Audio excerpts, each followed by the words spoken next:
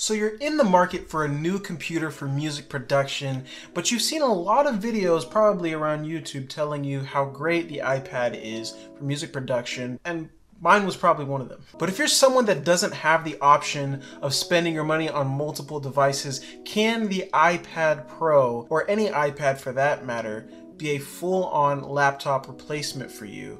That is what we're going to answer in today's video.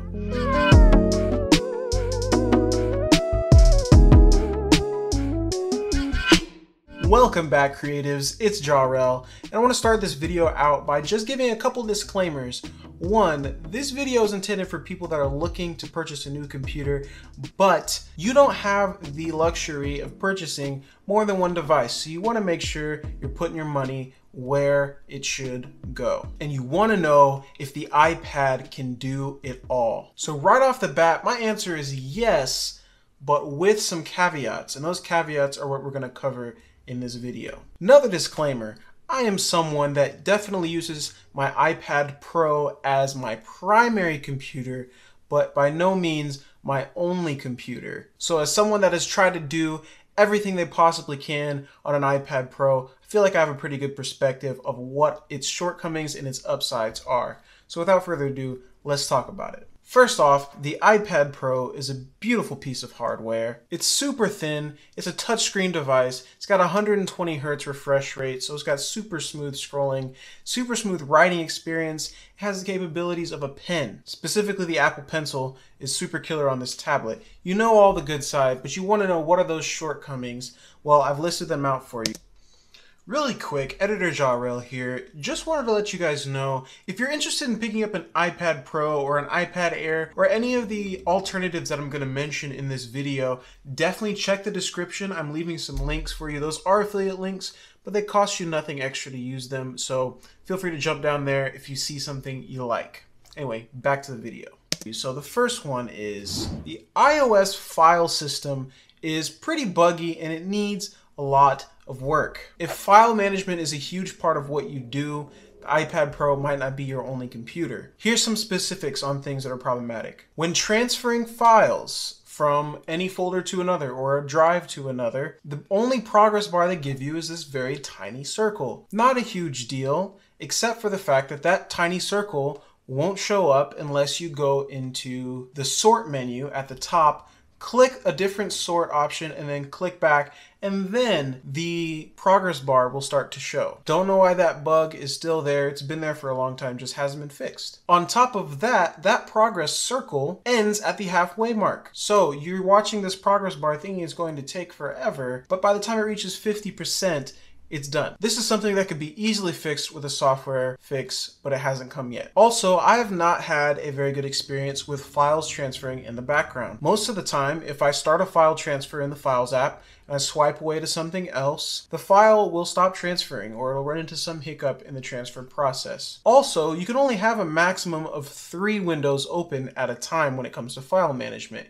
You can have the split screen, one on one side, one on the other, and then a slide over app, and that's 3 windows maximum. Maybe not a huge deal, but it's worth mentioning. This is a slightly bigger one. There's no indication on your external drive capacity. So if you plug in external hard drive and SD card, there's no way on your iPad to check how much space is left on that drive. So if I want to find out how much space I have on my external hard drive, I have to plug it into my Mac to find out, which is kind of a problem when you're trying to use an iPad Pro as your only computer. Just so you know, I will cover all the iPad Pro pluses and benefits after we get through the list of shortcomings, so stay tuned. Number 2 is issues with external drives. I'd like to add that you may never experience this problem on an iPad, or you might. I've had times where things work and I've had times where it doesn't. Now, I went through a whole headache with this a couple months ago with Apple support and everything. And long story short, here's the problem. iPads apparently have had a hard time writing large files to drives that are formatted in exFAT. Now, just so you know, exFAT is the standard file system for most external drives. That's SD cards, that's hard drives, that's SSDs, all of those exFAT. The issue I was having is I would try to move over my video files, because I do edit all of my videos on my iPad Pro, but I would move over my files to my exFAT formatted hard drive, and what would happen is there would often be skips and things in the video, so it would have a file rendering issue. I had the same thing when transferring it to an SD card. I tried multiple drives, I tried multiple USB-C hubs, I even tried multiple iPads. So I know it wasn't just an issue with my iPad. So my solution was to format all of my external drives to the Apple file system. That's APFS. Only problem with that is you can only use those drives on Apple devices, like an iPad or a Mac. So for people that want to be able to plug these same drives into a PC, that's not going to work, which is unfortunate. Now, recently, I went back and tested this, and I've noticed that I don't see the problem happening anymore. I'd like to hear some reports from you guys that are iPad owners out there watching this video if you've had a problem like this. Definitely let us know in the comments section. But today I was able to successfully transfer 2 large video files to an exFAT formatted drive with 0 problems, so your mileage may vary, but it was important to add this as a consideration because it's something you might run into. The next issue is with the browser. Now, I think it's awesome that Apple gives us desktop class browsing with Safari on the iPad, but there's some caveats to that. For one, there's no plugin support for the browser, so no Safari plugins. In Chrome, there's no Chrome plugins, and plugins are pretty important if you're a YouTube content creator, because things like vidIQ, TubeBuddy, those can't be used on an iPad. There's also a lack of Flash support when I go to YouTube in the browser and I want to upload a new video. After I've uploaded, I go and add my end screen as well as my YouTube cards that pop up in the top, and then I also manually place my ads.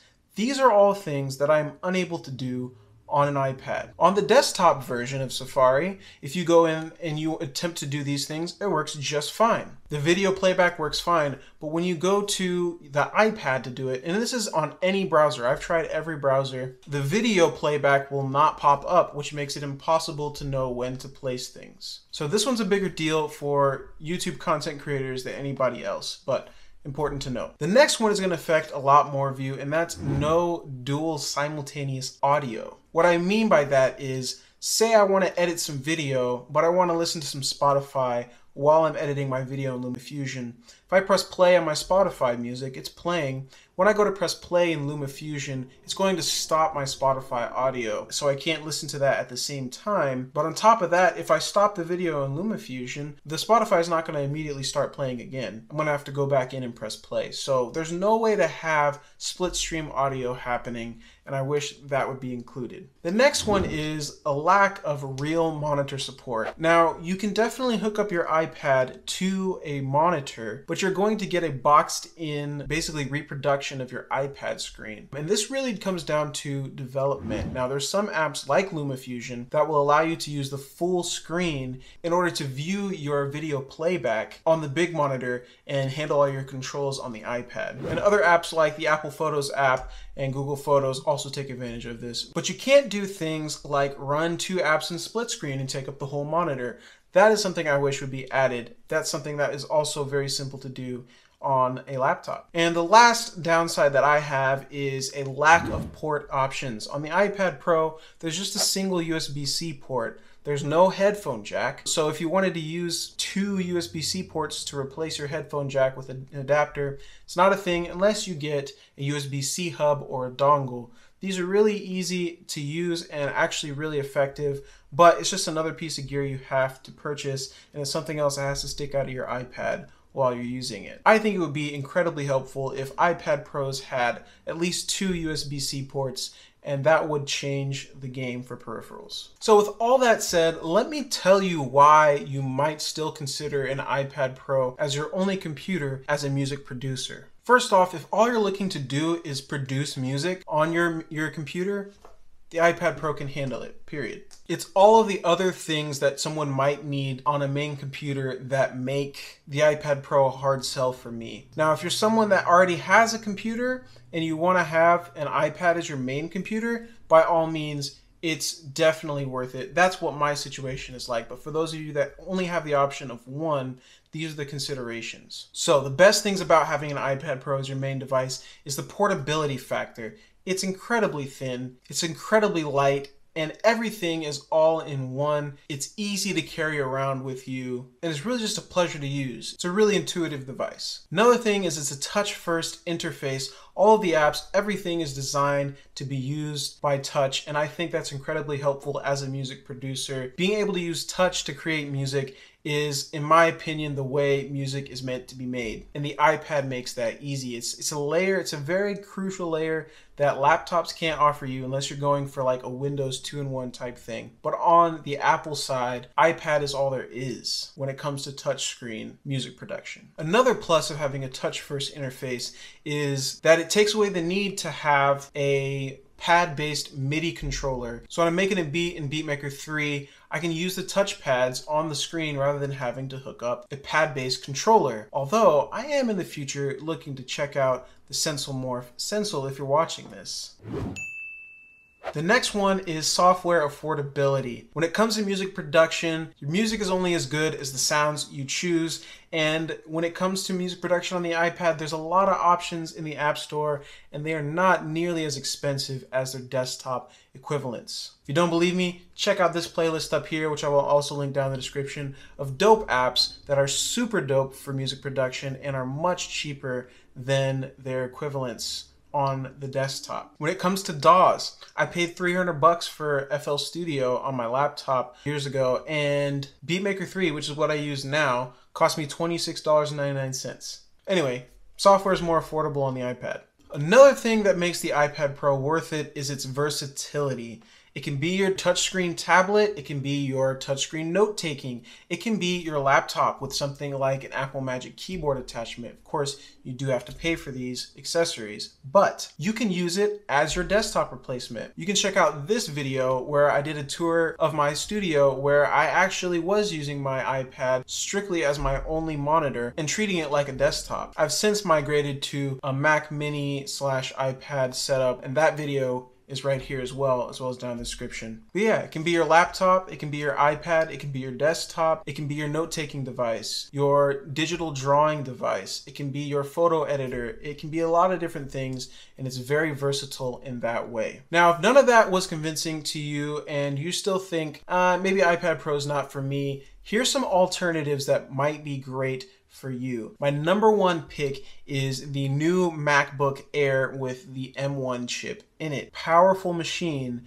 made with Apple Silicon. Their chip is inside the new MacBook Air. This chip is very similar to the chip that's found in the iPad Pro. So it's going to be a beast performer. Now, some drawbacks and some upsides. Obviously, with a MacBook Air, you lose the touch screen capability, which is pretty huge in my opinion, but maybe not to you. Upside is it starts at the same $999 that the iPad Pro starts at, the 12.9 inch that is. Now, if you go with the 11-inch iPad Pro, you're looking at, I think, about $799. But another benefit is when it comes to the MacBook Air, you don't have to purchase a keyboard to go with it, where, you know, you might have to do that if you want the laptop experience with an iPad. And the Apple Magic Keyboard definitely goes for a pretty steep price, $300 for the 11-inch, $350 for the 12.9. So you save yourself a pretty penny there if you go with the Air.